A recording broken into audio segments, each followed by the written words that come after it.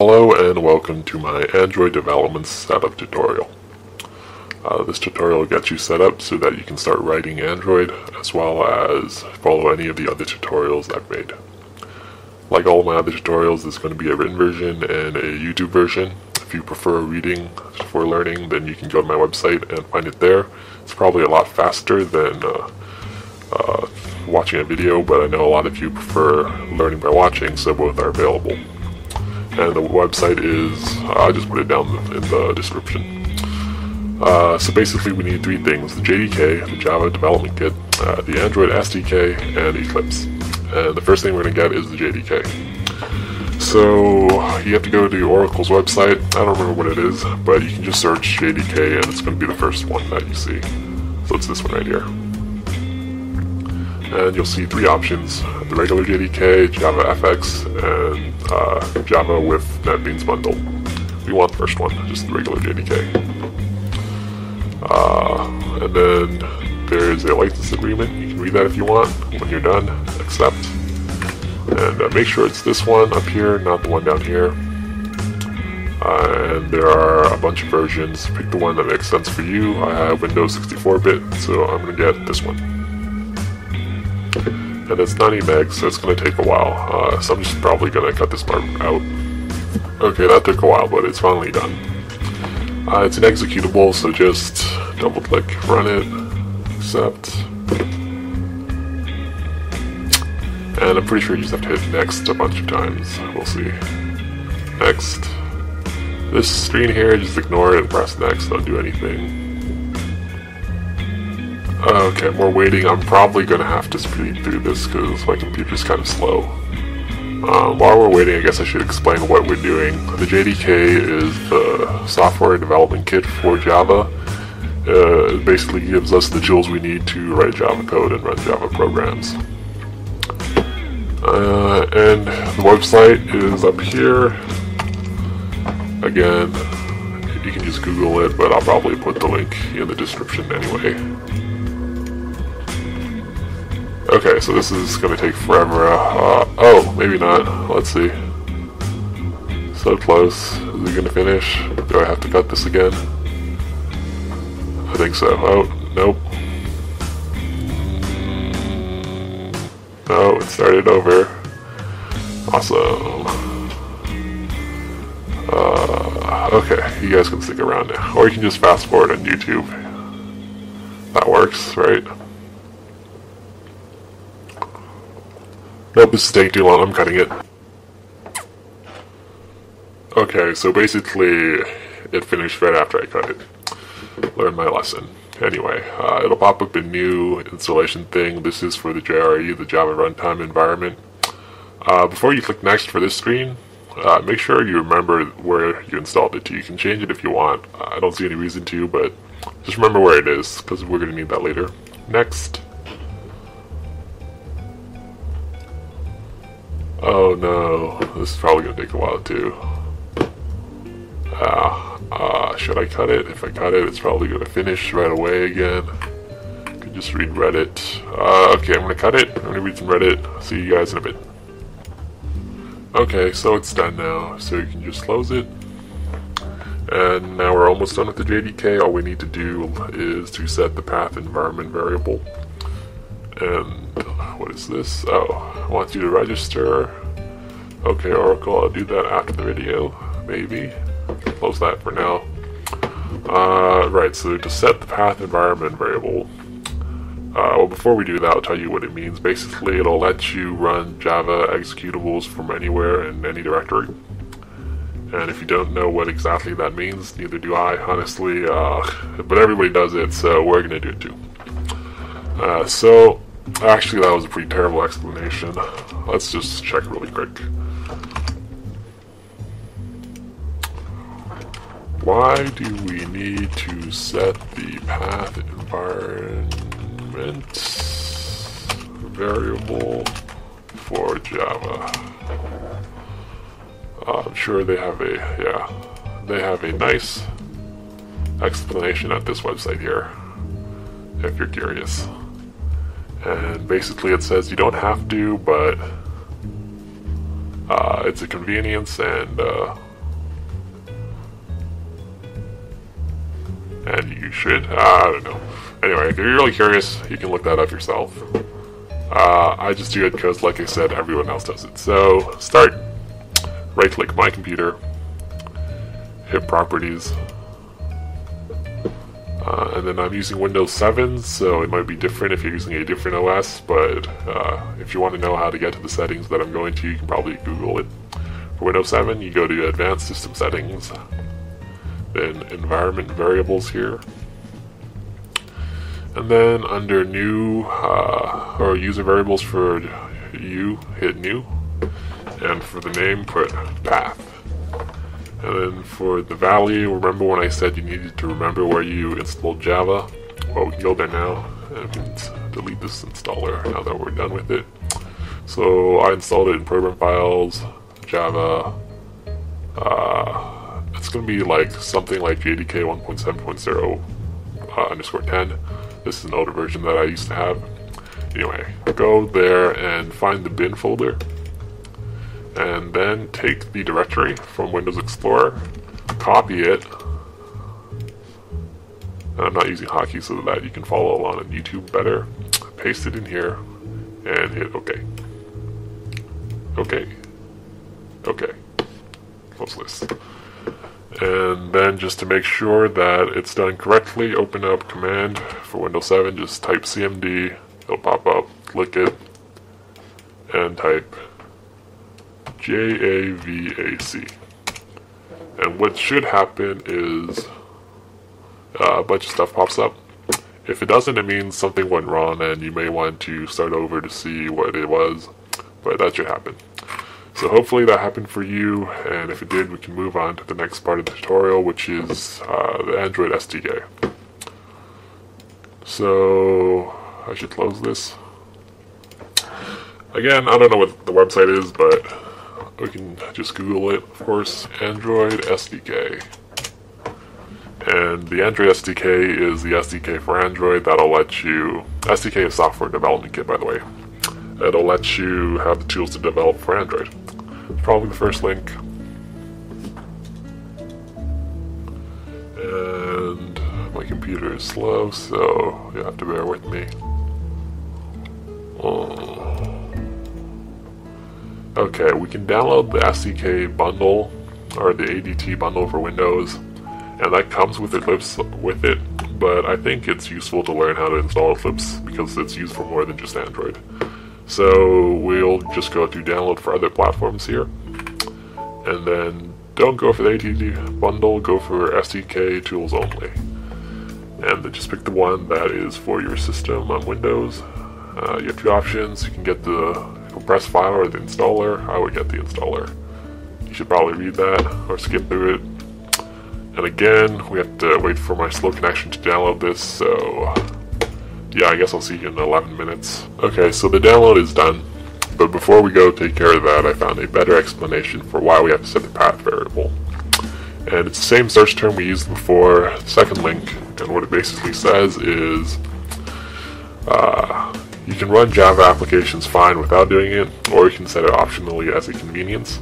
And what it does is it allows you to run executables from any directory without having to type the full path of the command. If you don't set it, then you need to specify the full path every time, like this. So it looks like it has something to do with command prompt stuff, so maybe we didn't have to do it. I also heard that Eclipse users can get away with not doing it, but it's there if you're curious, and like I said, the only reason we're doing it is because everyone else does it, so just to be safe, we did it. Anyway, so this is done downloading. Run it. It's an executable. And again, I'm probably guessing we hit next a bunch of times. Detect whether Java SE is installed. Okay. Next. Install for just me next. About this, you're going to want to remember where you installed it, just like the other thing. And actually, I'm going to change this because I don't like where it's going by default. I'm going to put it in Program Files with Java.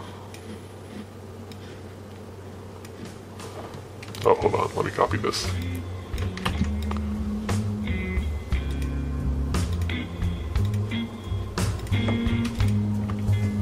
Okay, there we go. I'm going to install it there. You can do that if you want. It's up to you. Hit next. Install. And let's just wait for it because it looks like it's pretty fast.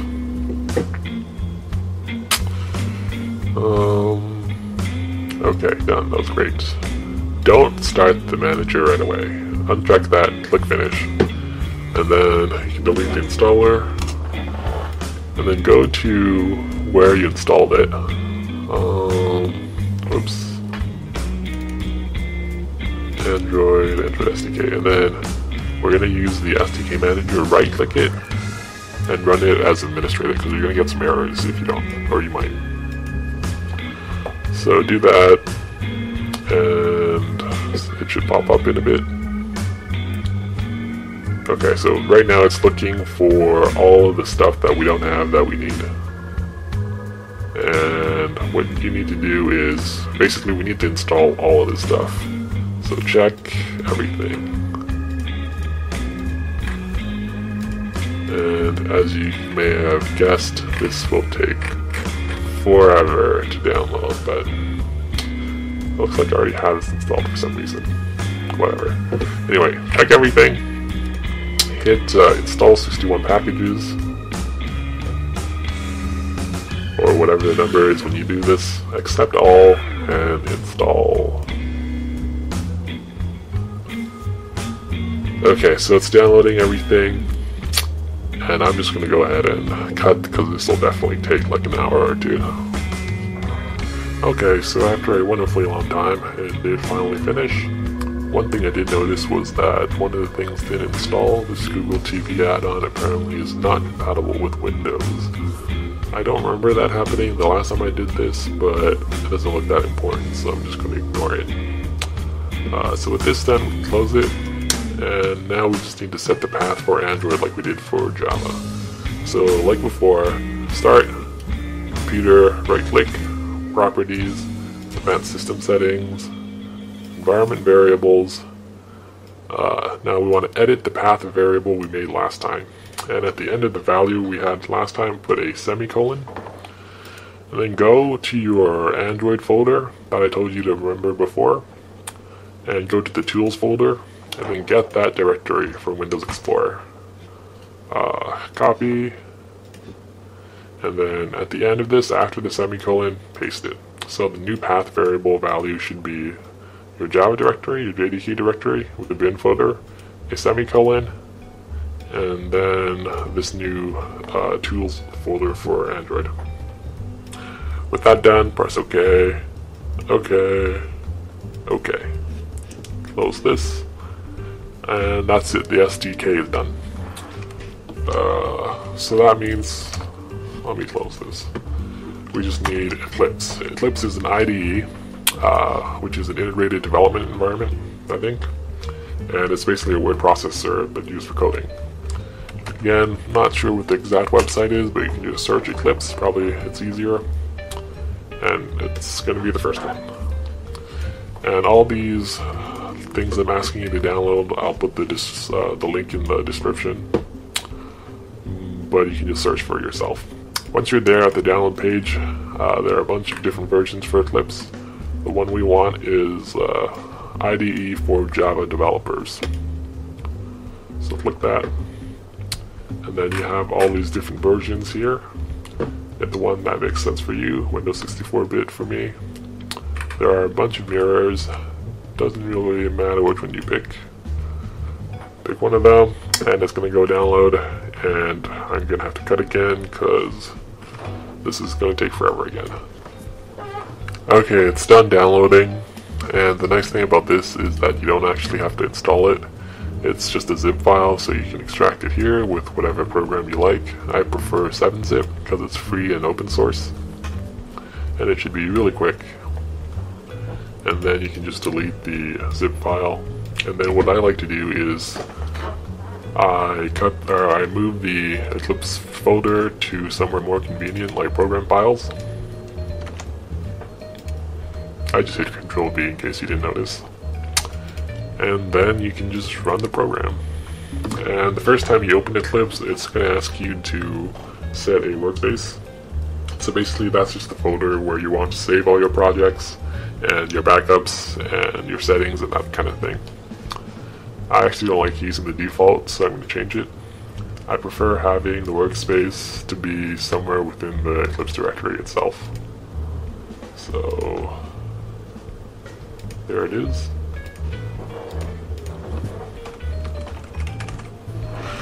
You're also going to want to click this here. Basically, if you don't, it's going to ask you to set a workspace every time you open Eclipse. So unless you want to change where you save all your stuff every time you open Eclipse, check that. And then hit OK.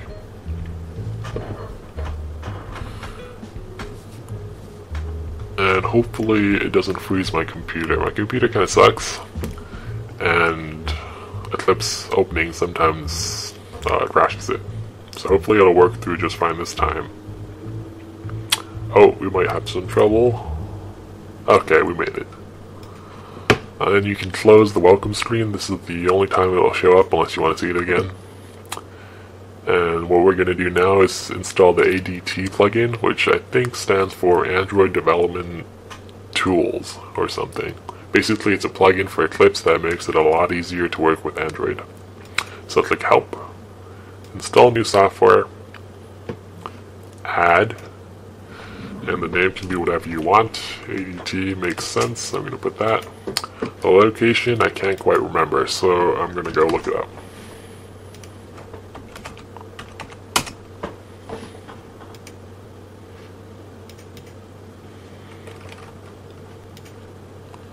And you can get the URL from my website like I'm doing right now, or you can get it from the YouTube description, which I'll probably put, or you can just pause the video right now and copy it. Just make sure you get the S here just after the HTTP and then hit OK, and it'll say pending, which means it's looking for all the things that Eclipse can download from this URL, and when it's done you can start downloading. So, since this is probably going to take a while again, I guess I'm cutting it yet again. Okay, it's done. You have two options, the developer tools and the NDK plugins. I can't remember what NDK stands for, but I think it's the stuff that lets you code with like C or C++ or something for Java apps, or for Android apps. Since we're not going to be doing that, just select the first one, because that's all we need, and then hit next. And I might cut it here, depends how fast this goes. Darn it, looks like I have to cut it again. I just came out of a cut. I'm kind of getting tired of stopping and starting recording all the time. Okay, but I won't make you wait through this. I'm going to cut it. Okay, we're back. Click next. And there's a bunch of licenses you might want to read. When you've read them or skimmed them or whatever, accept, finish. Oh shoot, don't tell me there's more cutting. I don't want to cut anymore. Maybe this will be really quick.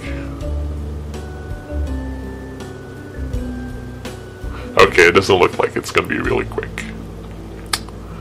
Okay, let me cut again. Okay, this thing popped up. It's some sort of security warning. Apparently, we can't establish the authenticity of this thing. Just ignore it and hit OK.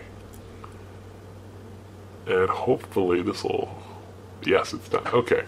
It's going to ask to restart Eclipse, so hit yes.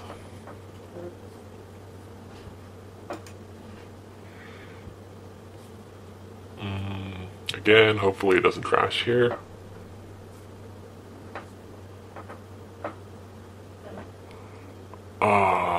So what we're doing next is we have to tell Eclipse where our Android SDK is. So I guess we can do that right now, actually. We gotta go find the location for the Android SDK again. Once you're there in the Android SDK folder, copy the directory. And then when Eclipse is open, go to Window, Preferences, click Android. Okay, I guess we don't have to because it looks like it automatically detects it. If yours didn't, just paste the SDK location here. Otherwise, you don't have to do anything. Actually, go back to Windows Preferences there's something else here we should take care of. Click the arrow next to General, then click the arrow next to Editors, and then click Text Editor, and check Show Line Numbers. That'll be really helpful later on. And click OK. So we're almost done. We just have a little bit left to do. At the top right here, there's a button, the Open Perspective button. Click it, and let's open DDMS. Click OK, and then click the same button again, and let's also open Debug. Click OK. We're going to be using the Java perspective for the vast majority of the time, but those two will come up sometimes in our tutorials. And that, I think, is all we need. Okay, we got the perspectives. Now the only thing left to do is to create the AVDs. An AVD is an Android virtual device which basically emulates phones so that you can test your programs on your computer to see how they would run on other people's phones. So to do that, you have to go to the top up here, and it's this picture of a cell phone with the Google mascot inside. And I already have one set up, it looks like, but let's delete it and we'll set up a new one. Okay, so click New, and let me zoom out. Name, whatever you want it to be. Device. So basically you want to pick a device that is as close as possible to what your end users will use. So, I don't know, just pick one. And then the rest of it should actually populate automatically, so you don't have to worry about it. If you want, you can mess around with the settings, but otherwise you can just hit OK. And it looks like I can't have a space in my name, so I'm going to fix that. Hit OK, and we have our device. Basically we're done now. We have everything we need to start writing code. There's one thing we should probably test though, and it's to see if basically everything is working as it should be. And to do that, let's go back to my site. And you can hit Projects, and then download the source for the tipping calculator project. What we're going to do is we're going to run this with our Eclipse setup to see if it works properly. So extract here. Oops. And then move it to your workspace in Eclipse. You don't have to, but it's easier, I think. Okay, there it is.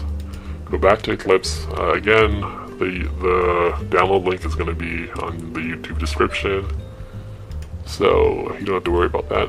And you can get it from my website too. So go to File, Import, click on the Android arrow here, select existing Android code into Workspace, click Next, click Browse to find the directory, and it should be in your workspace, wherever you put that to be, right here. Click OK, and then make sure to click or to check this thing here, copy projects into workspace, and then click Finish.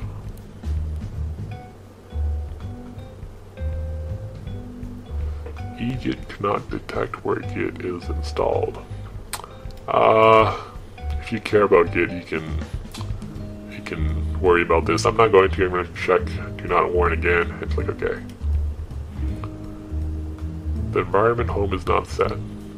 Oh, I think you were supposed to set the home environment for Eclipse. Let me check real quick.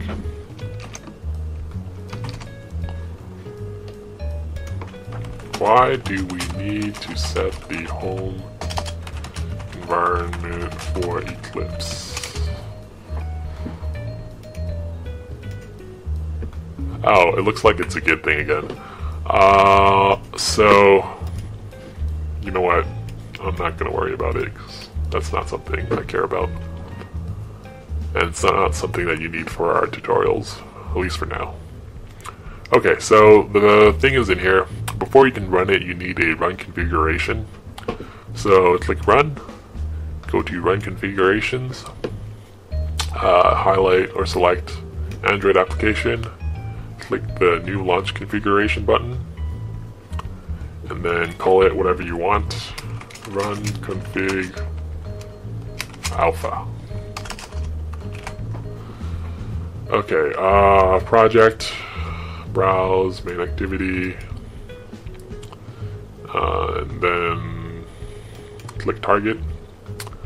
And one thing I should mention is when we made the Android virtual device, you should probably make more than one. You should probably make a bunch, and that way you can test all your programs on multiple emulated devices to see if they work properly with all of them. So if you did make multiple, you can click always prompt to pick device, or you can click automatically pick this one, and then hit apply, and then hit run. And what we're looking for is the AVD to launch and then run the tip calculator app properly. And if it does, then great, everything is working fine. And if not, then presumably you diverged from the tutorial somewhere along the way, or maybe there's like a difference between Windows 7 and whatever OS you're using that created the problem. But I don't know, I guess you can Google the problem, or you can email me, or contact me on YouTube. But hopefully that's not relevant. Hopefully it'll just work. Usually, here's the thing about AVDs. They're really slow, and they take a long time to load. So if your app runs really slow on the simulated device, don't worry about it. On a real cell phone, it'll be a lot faster.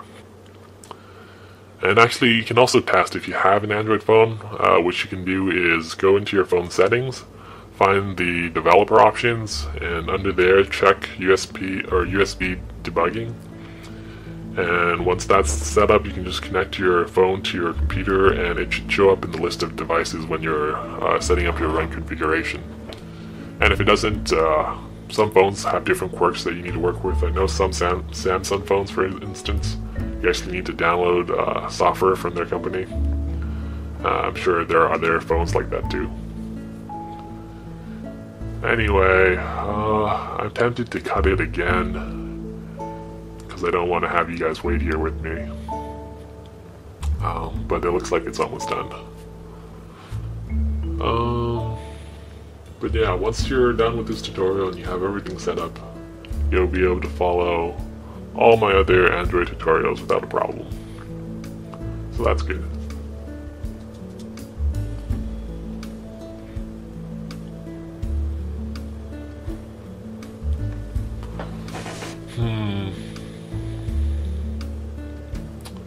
Yeah, I'm maybe gonna fast forward through this part while we're waiting,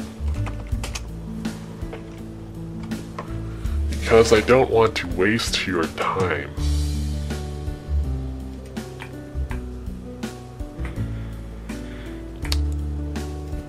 Oh, nope, we're good. Okay. Looks like it didn't start the app straight off for some reason. That's weird. Okay, there we go, it's starting. Again, like I said, the virtual devices are going to be super slow. Okay, but it's working. And don't worry about the X's here. That's just the image file I use that has an X on there. You can test it by clicking here and then putting some numbers. If nothing terrible happens, then good. It looks like the app is working properly. And that means you have the settings set properly. Again, like I said, if you don't see this, if something comes up, Google the error or just email me. Okay, this has been a tutorial on how to set up Android and Eclipse. Thank you and good night.